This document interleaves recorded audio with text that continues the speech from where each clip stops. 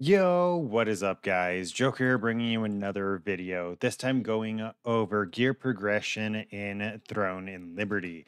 Throne and Liberty has been out for about a week, and I have 67 hours in the game. I currently have a gear score of 2,000, well, I guess a combat power of 2,234 with the majority of my items being at max enchantment and being all my gear being at least rare. The reason why I wanted to go ahead and make this video is because of the fact that it wasn't really like directly intuitive on how you would upgrade your gear, and it had me stuck at uncommon gear for the longest time. So now that I figured out how to effectively progress the tier of your gear, I figured I'd put that information out there. Let's quickly go over how gear works in the tiers of gear. There are four tiers of items in Throne and Liberty. There's gray common items, there's green uncommon items, there's blue rare items, and then there is purple epic items. As you advance through the tiers, you're going to unlock the ability of having gear that has traits as well as the ability to enchant an item. The common items have neither of these. These are the starting item sets. These are the first items that you're going to be finding, and the items that can be bought in most towns from the equipment merchant. This is mainly for your base set, right? You deciding on what type of gear you think you're going to want to wear and the type of weapons you're thinking you're going to want to use. Moving up from that, you're going to be receiving these quality lithographs throughout the normal campaign, and these allow you to craft items. Green items are going to be your first interaction with traits as well as the ability of enchanting your item. Green items can be enchanted up until level 6, and they can have up to 2 traits on them. How you get a trait on an item is you have to have an identical item and slam it onto another item. So, as an example, with this hat I have right here, how I got the 120 magic endurance is I had to go and farm elusive hexweave hats until I got 2 copies that had the magic endurance. And I essentially just did the same thing with the melee evasion and the max health as well. Is I farmed until I got one that had melee evasion, and I farmed until I got one that had max HP. Then I went to my equipment enchanting. I went to traits, and once you have an additional copy, this will be locked. You can just click it, and it costs about 15K to unlock it. That's how you get multiple traits on an item. Uh, with the progression from normal to green, like I said, you're going to get the ability of the equipment enhance and the traits, but you're not going to want to start up there, and you're not really going to want to farm out traits for green gear. Green gear is very mediocre, and the main purpose of you even gathering it is going to be throwing it into your lithograph book. This is where you're going to get your main progression to rare items. This is where I took the time to go ahead and take a look through and kind of complete the slots for the items that I wanted. It's how I got my rings, I believe. I believe I got my cloak from there. I got my amulet, I got my bracelet, and I got my belt all from my lithograph book.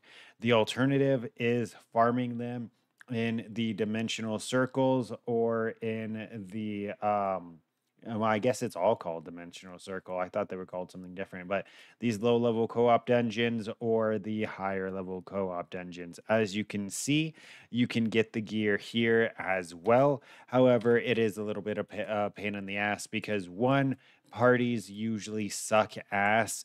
Like, you may have to actually try quite hard to find a party if you are not a tank or a healer. I've sat in queue for over 40 minutes trying to find co-op dungeon parties sometimes in the public party matchmaking. So you're better off just going to the party board and seeing if you can find anyone there. But going from uncommon items to rare items, you are going to unlock a third trait slot as well as um, your first reference of transferring over your equipment and chant, right? So you can move up the equipment and chant and level up by one tier. So what I mean by that is you can go from an uncommon item to a rare item and transfer over the equipment level, and it will be dropped by three. So let me go ahead and use these boots as an example, where you see that it goes to +3. If I do this transfer, it is going to consume my uncommon boots and transfer that power onto my rare set, but it loses 3 levels.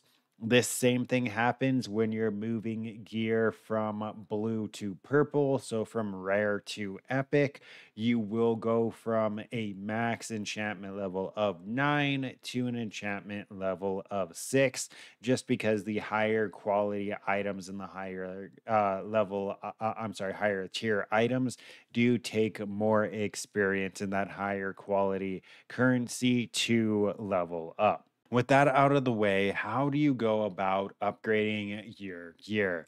Well, the way that I've found is the easiest and most efficient is taking advantage of the lithograph book. In case you're unaware, the lithograph book is essentially a book of blueprints, right? If you find an item, you can put one copy of that item into the lithograph book, and there's a bunch of different sets that you can fill out, going from common items to epic items with varying rewards. And the best part about this is it is relatively easy to fulfill a large amount of these sets. So, starting us off, what you want to do is you want to run to the equipment merchant and any city. You're going to buy multiple sets of each of these items because for the lithograph book itself, it does take multiple sets of the items to fill each collection. So, just buy, I think it's only like 2 or 3 sets that you actually have to buy. And then you're going to end up filling up everything in the gray lithos that you really need.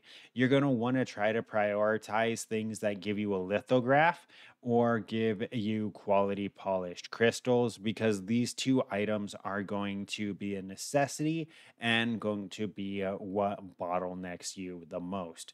So you're going to go ahead and just fill out as much as you can with what you find from the equipment merchant, and then you're going to be taking advantage in the open world peace events. The reason why is because these are really low level mobs that you probably skipped over, and they drop not only a lot of normal gray common items, but a lot of the upgrade materials as well as the events themselves are relatively rewarding because they give you food baskets, which give you 15 minute food items to help just boost your stats, right? So you're going to do that. You're going to do the equipment merchant, and then you're going to do the open world peace events. At that point, you should have enough quality polished stones and lithographs that you can go to any town that has an item crafter. There is 3 that I am aware of. There is Venata Village, there is the Stone Guard Citadel, and there is Castleton.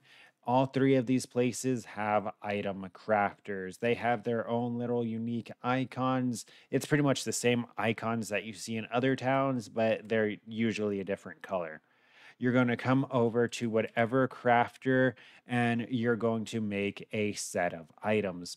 This is where you're going to want to pay a little bit of attention, right? This is how you're going to be getting your rare items, because in the lithograph book, the sets that you complete do have a correlation to the reward a lot of the times, right? So, like, let's say you're running dagger, greatsword, you're going to want to focus on making these 4 daggers, and then you would get the rare dagger, and then you would just look for wherever the greatsword is.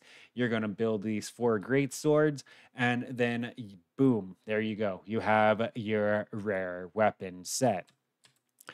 From that point on, it does get significantly harder because from that point on, how you're mainly going to get your magic items is going to be probably in the ant's nest or in you're going to be getting them from Ant's Nest is really good. It's where I farmed a lot. Let me open the right menu. You can do dimensional circles. You can do these lower level dimensional circles, but mainly you're still going to be getting it from the lithograph book. You're just going to want to cascade the rewards as effectively as you can.